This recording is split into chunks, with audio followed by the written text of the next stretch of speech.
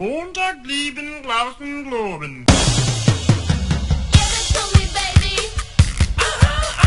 Give it to me, baby. Give it to me, baby. And all the girlies say I'm pretty fly for a white guy. You are listening to the Ash Manoftomorrow podcast. Tonight's topics, randomness. Random topics, and I have a bit of an announcement to make. Yeah. And that song was from The Offspring's Pretty Fly for a White Guy.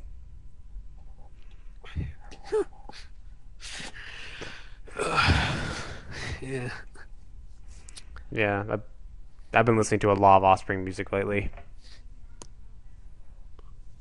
I think that's probably the only song I've heard of them, but not heard it. Just heard the phrase "pretty fly for a white guy." That sounds pretty good. They have that one. One of their best songs is "The Kids Aren't All Right."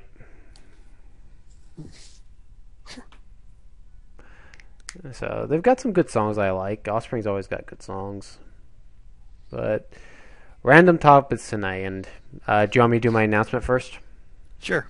All right, I want to let everyone know this right here, right now. I am done dealing with Doug 8798. What brought this along? And what do you mean by done? I'm not going to do any more videos on him at this point. I don't care anymore. He can, honest to God, it's like dealing with a moron. There's just no point to trying because, to be honest, he'll never listen. He'll never learn. So there's no point. This is the guy who did a rant saying that One Piece copied Dragon Ball, and I'm just like, oh my god. Okay, sure, it copied Dragon Ball, even though they're 100% completely different. And this is Doug we're talking about here. He probably thinks it's the 4Kids version that ripped off Dragon Ball. Could be, I don't know. The guy just really just like, I don't care anymore with him. Just like, he lives in his little fucking bubble. At this point, I don't care anymore. He wants to totally make an ass of himself and not bring facts. That's his choice.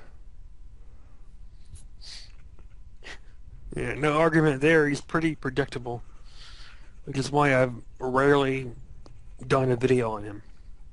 I've done way too many S's.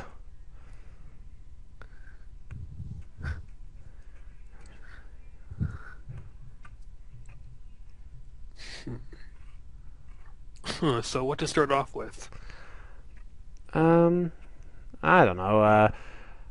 One thing I don't think I'll ever do a video. I'm never going to do anything on Nick. That's one thing I'm going to make it clear right now. I'm not going to do any videos on Nick. Yeah, I did one video on him, but other than that, there's nothing really, anything new to discuss with him. Yeah, I did. Just the fact that only thing I want to say is this: that he uses his autism as a freaking crutch. I can't. Go ahead. I can't do anything in my life because I have autism. So do 50 other 1,000,000,000 people in our world, Nick. They all have autism too, and they don't make excuses. They go out and work. Yeah, and I heard from Steve Enemy that from a prior conversation with Nick before he was blocked, as well as I was blocked by Nick because he can't handle the truth, is that Nick doesn't want to work. And trust me, if Nick actually had a job, which seasonal jobs don't count, he would not last in my shoes. I mean, my week alone was store inventory at my job. It was grueling. It was hard work. I wasn't thrilled about having to wake up at 5 in the morning and get ready, but I did it anyway. And for the hard work, I'm going to have a pretty big paycheck. But I would just love to see Nick try to do a 7 a.m. to 7 p.m. Do a 12-hour shift. Let's see how long he lasts. I doubt he would get past 2 hours. Yeah, well, to be honest, it's just with Nick. He uses his disability as crutch. It's partially because of his mom. His mom fucking screwed him so badly. Yeah, I still remember that phone conversation. His mom's in the background trying to listen in, like, let me listen in, Nick. And then whenever Nick would say something, yeah, she would say, hang up, Nick. None of their business. So at this point, though, I'm not going to bother. I just think Nick, he needs to stop using his autism as a freaking crutch. Yeah. And I also got annoyed with the fact he wanted Storm Sync to apologize for liking Twilight better than Harry Potter. Yeah, it's like, oh. In regards to Storm Sync, what was it? Someone sent me a message. Let me check. Oh, it's Edgar. Now, what is he? Oh, he's just sending me an image. He didn't send me anything. Okay. In regards to Stormsync and Twilight, I really don't think he likes Twilight. I think he just goes with the flow. You know, some people like Twilight, so he jumped on the bandwagon. Then, when it became clear that dissing Twilight was more popular, he went there and started bashing it.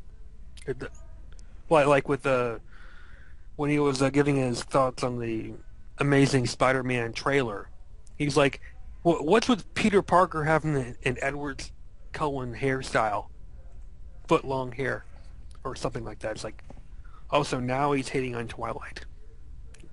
At least when I went from liking Twilight to not liking it, I gave a valid reason why, and went into elaboration into not liking it. For Twilight, it was I watched the first movie and hated it. I was like, "This is god awful. What the hell is this shit?" I only saw the first movie and was just like, "Okay, that's it. This is beyond stupid." And that's my Twilight experience in a heartbeat.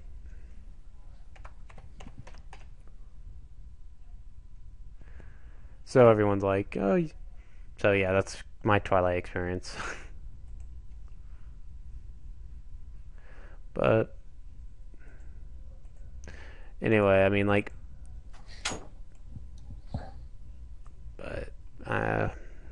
mean, I prefer, to be honest, I think Lord of the Rings is far superior to Harry Potter films. I really do. I think it is by far done better than Harry Potter films. Yeah.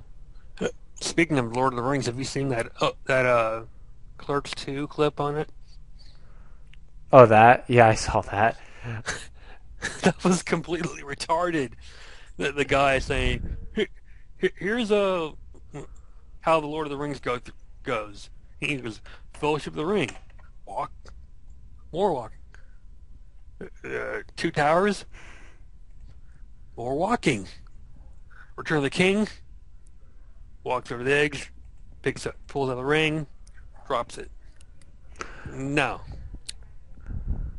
I could have, I wish they had said, "Oh, really? Then how come Ewok, well, at least in Return of the King we don't have Ewoks toppling an empire." Well, I mean, I agree. That's a little laughable that these 2-foot buzzballs pwn the stormtroopers. No, I think that was George Lucas's vision of saying, you know, Hold on. technology. What? I'll be right back. Okay.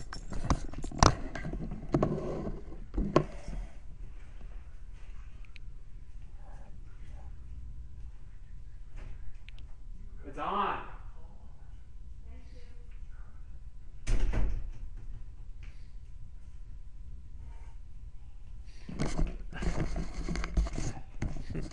All right, I'm back. Sorry. Okay. Did you want to go ahead and start over, or? No, it's fine. I just had to go do something. Okay. But George Lucas, having the Ewoks topple the empires, that just kind of pissed me off. Well, I kind of viewed that as him send. I think he said it in some kind of commentary or interview or something that the whole Ewoks thing that was his vision of showing. You don't have to have technology to topple the enemy. It's all strategy. Oh, that's strategy. Wi-Fi. Then, Lucas, let me ask you something. How the fuck did one of those little Ewoks manage to ride a speeder bike when it freaked out over a helmet? Because that made no fucking sense. That's a good point. Though I don't think it freaked out. It was sort of like Goku in the first Dragon Ball when he viewed Bulma's car as a monster or a demon or whatever, something like that. Probably. Actually, I'll make a quick amount. If anyone's a member of Steam for PC, they're having a really good deal on some stuff right now. I've never checked out Steam. They're the right stuff for PC gaming. They basically have really good deal for PC games.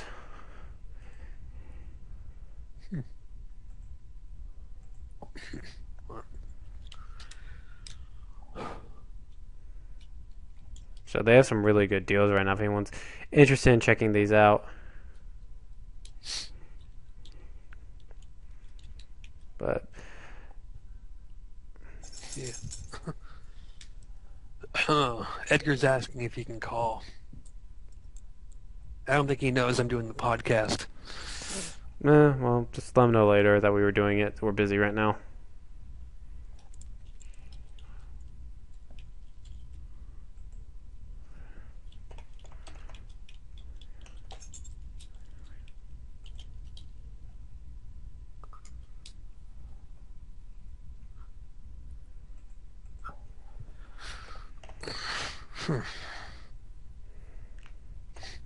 Yeah.